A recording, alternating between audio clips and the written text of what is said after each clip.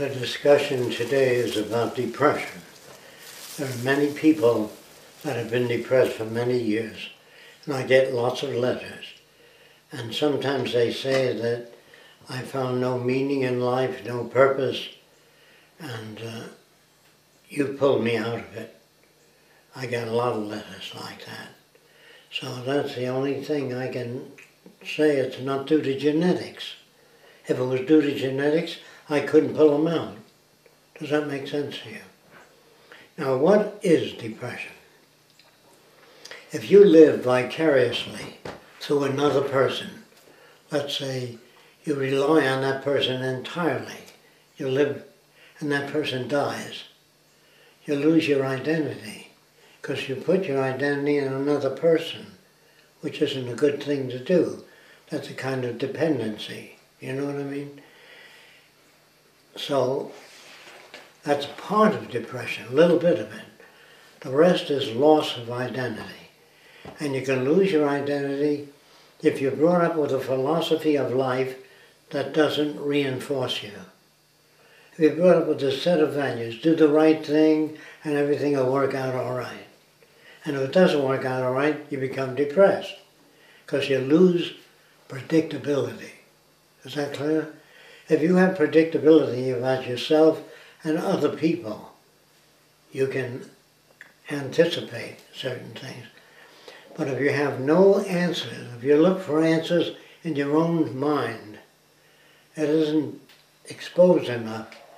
There's not enough in schools that give you a way of thinking so you can solve problems. Because it isn't that they don't want to, they don't have it. They've never found a way of thinking that can solve problems. That's why when the businessman retires, he may become depressed because he has no game to play. All his life, say a guy that owns a jewelry store that sells jewelry, and every sale makes him feel good. Then he retires. And he has nothing anymore. He has no identity except sales of jewelry. Do you understand? That's gone. What follows is depression. There are some dogs that have been depressed due to they had a very close relationship with their master. When the master dies, they sat next to the master and wouldn't go away and bark at anybody that would try to take them away. Because their full identification was as a team with their master. They had no identification when the master died. They had no way of looking at it. Difference between humans and most animals don't fear death. They don't even know there is such a thing. But they move away from animals that are larger than they are. That's a reflex. But they don't know what death is, nor do they think of it. So far, any questions? Okay. So a person that asks themselves questions, why did my wife leave me? And they can't figure it out because everything they've done was pleasing. And they don't understand it. That is not necessarily a logical question. Your wife may have left you for many different reasons. That she likes a guy tall with blonde wavy hair, or stocky, or whatever. And if you don't meet that image, she might leave you. The assumption that she won't leave you is what can depress you. Your assumption about the world, surely they won't have another war while they're having a war now. You can't say that. You can say, I'd like to see peace on earth, so you work toward it. But if you hope there's peace on earth, you might get depressed by the next war. See, when people say to me, when will the Venus Project be built? The honest answer is, I don't know. I don't even know if we'll get there. But I can't accept what I see, so I try to intervene.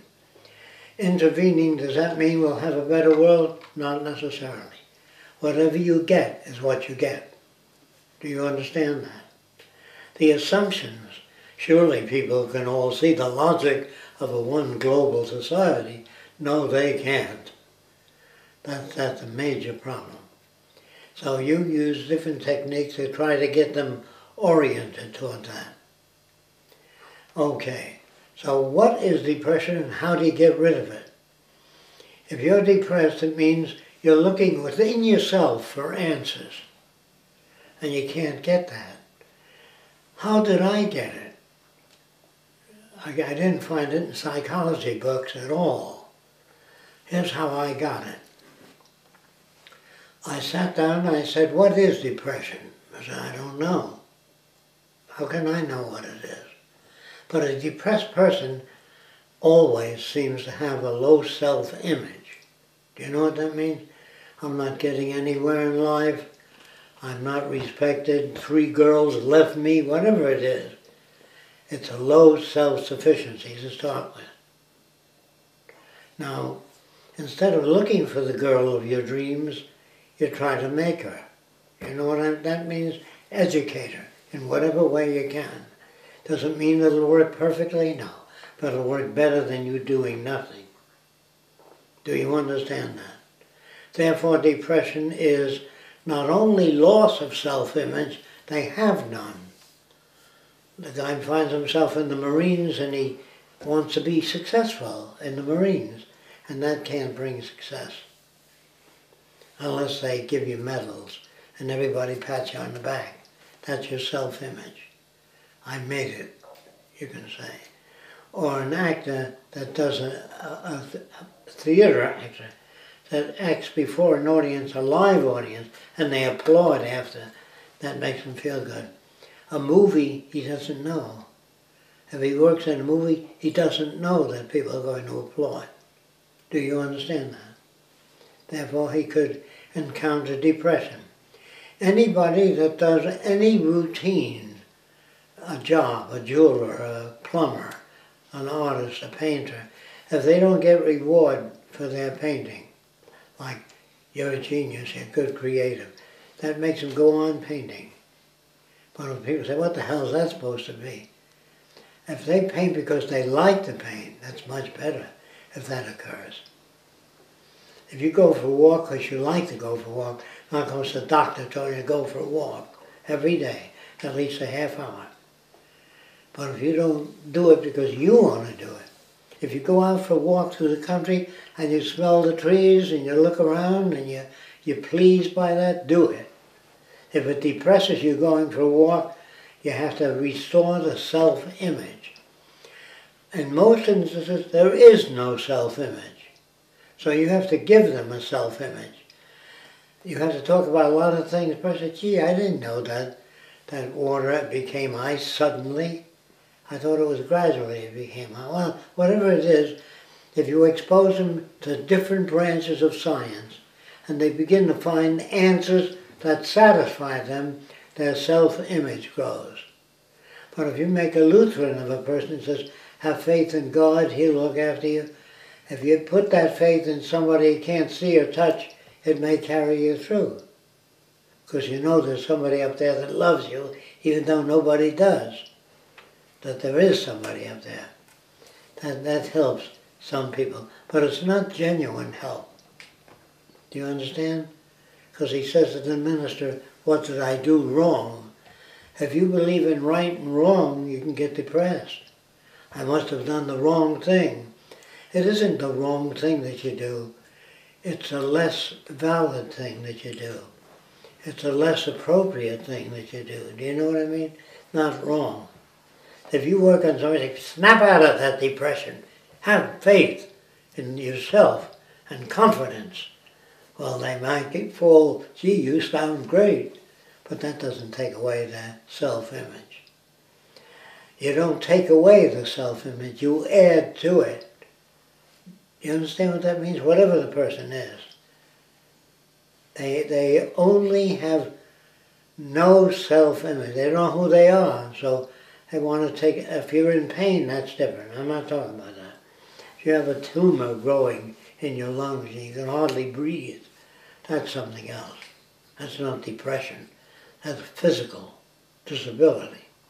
But if you have your health and you feel that you're learning something every day, Don't ever assume that you can fix something too. You can try to fix it. I'm going to try to fix it. If that doesn't work, you come at it another way. If that doesn't work, you say, I can't handle it. I need more information in that area. That's what self-confidence is. The more genuine information a person has in certain areas, people that do feel, I can't get up before 100 people and say something because I worry about whether I'll goof and they'll laugh at me, you know. Here's how you handle that. You never talk to people to win approval. You talk to people to inform. If you were in a building, you were in the hallway, and a big beam fell on fire, you can go in for 1,000 people, say exit as fast as you can, there's a fire, and you don't feel bad about it. Because what you're saying is essential to their well-being. But when you gamble and you say, I don't believe in God, at a church meeting, they can all say, what? You know, they're not going to say, how do you account for all this? They don't even do that. If they don't do that, there's no bridge. You have to build a bridge. Even a religious person, when they get a window crank and they crank it, the window doesn't open, they take it back to the company. They need verification. When they buy something, the guy says, if you buy this window, it's hurricane proof because it's a sheet of plastic between two sheets of glass, so you can't smash it with an object. You have to give the person with a low self-sufficiency a high self-sufficiency by giving them a direction, or her, so they don't concentrate on themselves. I've been working all these years and I have nothing to show for it. Did you assume that you would have something? What you have to do is engage in self-image and asking questions. Why am I depressed? Why do I feel insufficient in the crowd? Because I'm hoping the crowd will like what I say. I don't give a shit. If they believe the earth is flat and I find out it's round, I enjoy telling them it's round. If they refuse it, that's their problem, not mine. But if you feel you are unsuccessful in presenting an idea, the assumption that you will be successful is depressing. Do you understand that? That's what makes depression. When you do something and nothing happens. When you row a boat, it doesn't move. If you can get in a boat that you don't know how to use the oar and it doesn't move, you get depressed. When you pull on a string and the motor doesn't start, what the hell, you pull it on until it does start. Or you learn that you might have to change the spark plug. It might have a shorter gap or a longer gap, and you bring the gap closer together so you have a spark. If you don't know those basic things, you can kick the lawnmower. We tend to project living human characteristics into things. Sometimes if your binoculars don't work, you throw them on the couch. You know what I mean? Because you get mad at the binoculars. You give it a personality. God damn it, you should work. I paid $40 for it. That's why it should work. No, you paid $40 and it doesn't work. So you take it back. Or you leave it until you go into town again. But throwing it on the couch or the floor doesn't make it work. Sometimes, if there's a loose wire in your TV set, you kick the set and the wire, it'll go on again. And so sometimes that carries on that type of value system. I think I covered everything related to depression. It's a low self-image, or no self-image, or looking for justice. If you give them something to do that they identify with, not something that you like, something, talk to them about Venus Project, work on it, talk to other people, then they feel they're doing something. If other people don't understand them, they might feel disappointed. What they're disappointed in is their inability to make contact with other people. So it takes practice and error and mistakes. When I first walked over to Klan people, so why are you beating up the black guy? He didn't do anything to you. They just said a nigger lover from the north. They did not hear that, nor could they hear that. Do you understand? So if you talk to a depressed person and you show them what it is, so they know what's wrong with them, they don't have a self-image. How do you get a self-image? By learning new things. By learning things that take you out of the old value system.